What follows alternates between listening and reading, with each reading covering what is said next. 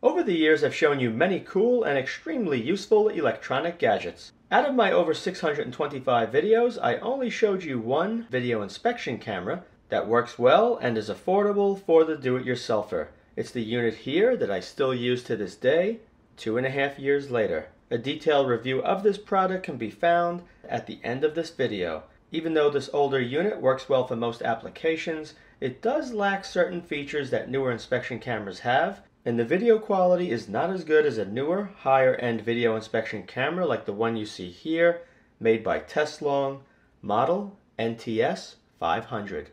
The NTS 500, depending on the camera that you choose to be used with the unit, can vary in price between $219 and $249. The first thing I'd like to do is briefly go over the differences between this newer unit and the older. This one over here has a 4.25-inch LCD screen. This one over here has a 5-inch screen. The older unit over here has a battery door that you slide open, and inside is an 18650 lithium-ion cell to power the unit. This one typically comes with a 2600 milliamp hour. The NTS 500 has an internal battery that is not removable, and it has a capacity of 3500 milliamp hours. This unit is designed to run between 4 and 5 hours, and this one over here between 3 and 3.5 hours. Of course, if you switch to a higher capacity cell than the 2600 milliamp hour cell that's included with the unit, you're going to have a longer run time. So the run times will be very similar between the two if you use the cell that has a capacity close to 3500 milliamp hours. Included with the older unit is this thicker cable. I believe it's around 15 feet long or 5 meters. The cable itself, the ends, as well as over here where the camera is designed to be IP67 waterproof. So that means you could place it underwater up to 1 meter deep or 3 feet, and you should not have water seeping into the cable. The unit itself is not IP67 waterproof like the cable. According to the manufacturer, this one here, not only is the cable IP67 waterproof, but the entire unit is as well. You can see there's a rubber panel that pops open, there's a reset button, USB charging port, and you can see TF, and that's for the memory card. You have to insert the memory card into this. It is not included. With this unit here, it's already included, and they give you a 32 gigabyte card. Both of these units have cameras that have a 70-degree viewing angle. In a minute, we're going to be doing a comparison between the two cables and cameras. The older unit here has video quality 1920 by 1080. The frame rate is 15 frames per second, and the files that are created are high bitrate, around 14 megabits per second. Now, the interesting thing is, even at that high bitrate, the video quality is not as good as the video quality from this one. Uses 1280 by 720, 30 frames per second, and the bitrate is around 7 kilobits or 7.5 kilobits, but the video quality is superior to the one over here. Each one of these units has an LED light mounted on the front. Turn it around just to show you. And you can just push this right here. It may not look that bright on camera, but it is pretty bright. I measured the intensity, and I'll show you in a minute. And this one over here has it in the same place, but it's much dimmer. Using this light intensity meter placed 1 inch from the LED strip lights, I got a reading of 6,250 lux for the Teslong and 1,850 for the older unit. So a big difference in intensity between the two. You can see the Teslong has this metal insert if you wanted to clip something onto the unit. And here's a look at the back side. And then we have the opposite side with the button that turns the LED strip light on and the port where the camera screws into. Now over here on the left is the older, and over here is the newer. This one here is much thinner. This one here is thicker. This one is highly bendable. It keeps whatever shape that you put it in. And this one here more or less has a flexibility to it. You see it doesn't stay where you put it. This one, no matter where you put it, throughout the entire length, it holds that position. If we take a closer look at the camera on the end of the cable and compare it to this one, you can see how much thicker this one is compared to the one on the right. Approximately 8.4, and this one over here is only 5.3 millimeters, which is incredibly small, especially if you need to get into a very tight space. This type is the way to go. If you decided to purchase the newer unit, you would have the option of 3 different camera types. You can have a single lens, so you'd have the camera on the very end with 6 ultra bright LED lights just like the other camera, so you'd be looking forward. You can also choose a dual lens option, so you can have a camera lens at the end as well as on the side. It's extremely useful, and you can switch between the 2 cameras. You choose the one you want to use, and there's also an autofocus version. The autofocus version is a much larger diameter. The diameter is going to be around 14 millimeters or 9/16 of an inch in order to have the autofocus feature. If you're looking to get into an extremely small opening, they do have a 3.9 millimeter camera. It's a single lens only. Because of the small size, you cannot fit the circuitry for the double camera or dual camera. Not only can you choose the diameter and the type of camera setup, but you also could choose the length of the cable. Right here you can see the dual lens camera on the side. The lens is right there. Over here is the bright LED chip. When you switch between the 2 cameras, the LEDs are going to switch between the side and the end. Many inspection cameras that are sold include a mirror like you see right here. This little tiny inspection mirror. It goes right on the end, so the light shines against the mirror.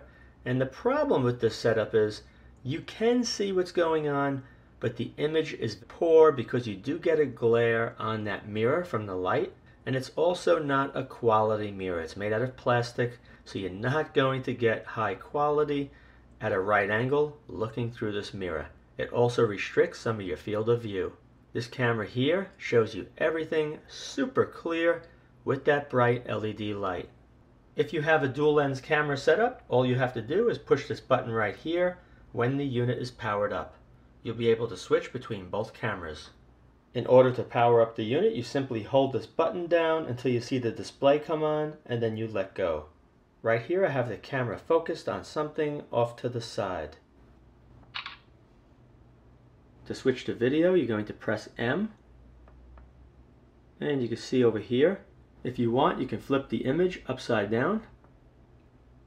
But unfortunately, this unit does not let you do mirror image left and right like the older unit.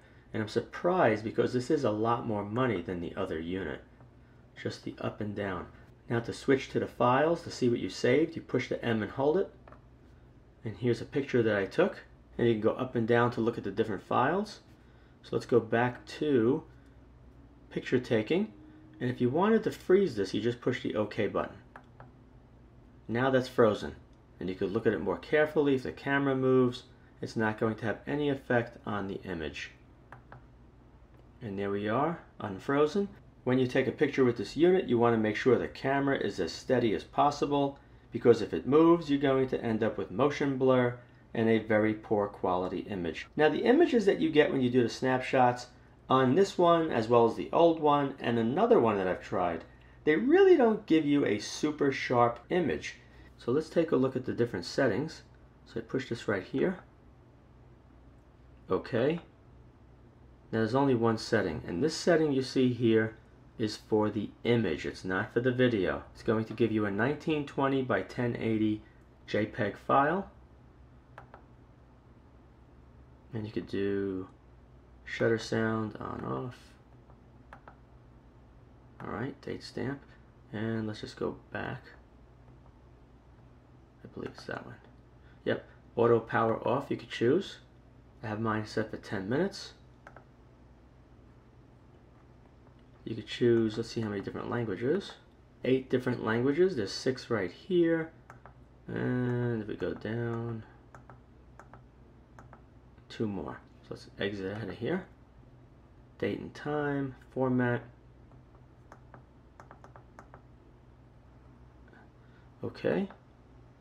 If I want to delete everything, and I'm going to do no, cancel. In the event you have an issue, you can put the camera back to a default setting. And down here, I think is just the version from 2020. Alright, so if you want to record a video, you just push this button here, M. Push that once. And down here you can see the recording going on. Camera's bobbling around because of my desk.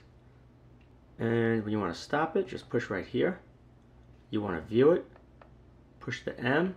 Now this unit also includes audio, so you're able to record audio while you're recording video, and that's perfect if you're an inspector. You want to take notes as you're performing an inspection so you can go back to them later. So let me play this back and you'll hear it.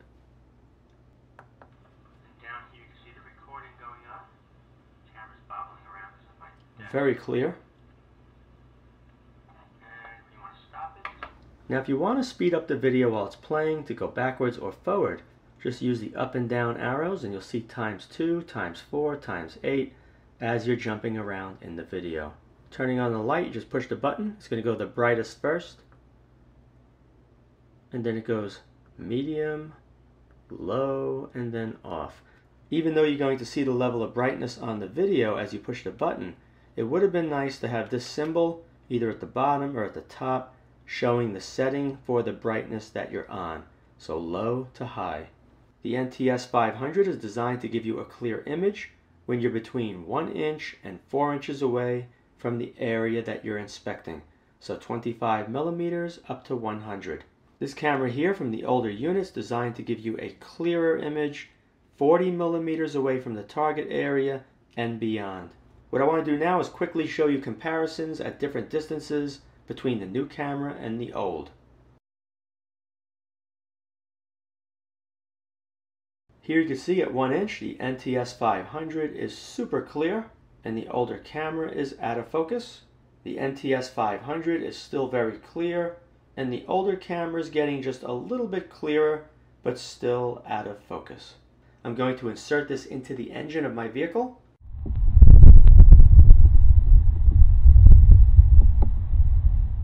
Slowly go into the spark plug hole, and you can see the spark plug threads very clearly. Now we're going to go in towards the top of the piston.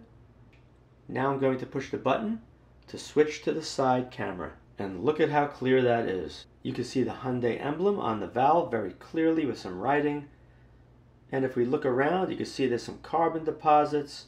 The image quality is so good that if you look at the cylinder walls above the piston, you can even see the crosshatch pattern.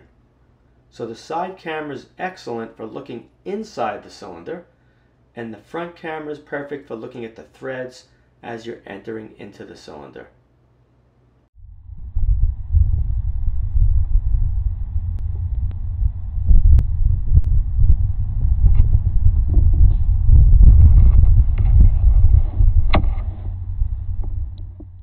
Right here, using the old unit with the 90-degree mirror, you can see there's a huge difference in the quality. Now we're going to take a look inside the exhaust system. Go all the way in towards the end of the muffler.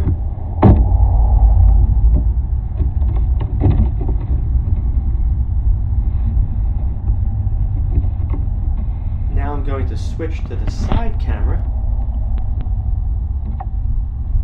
See how clear all the openings are inside that pipe.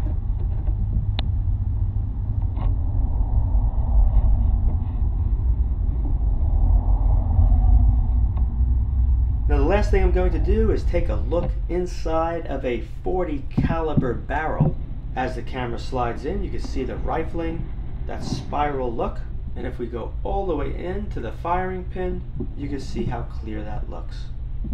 So you get a good idea of how well this would work as a borescope. As you just saw in multiple demonstrations, the image quality for this unit is definitely good. So I have to say it's a pretty good unit, but is it worth 2.5 to 3 times as much as the other unit? That's up for you to decide. Thanks for watching.